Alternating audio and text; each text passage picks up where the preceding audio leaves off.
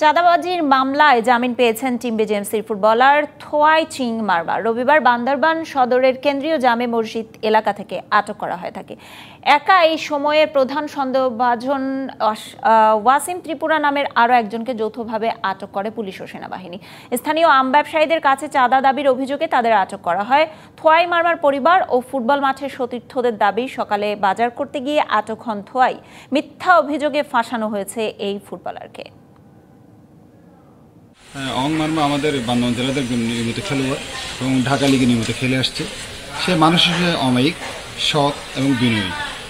আমার জানা মতে সে তার সাথে কারোর বিরোধ নেই, সে কোনো অপরাধ কর্মকাণ্ডের সাথে জড়িত নেই।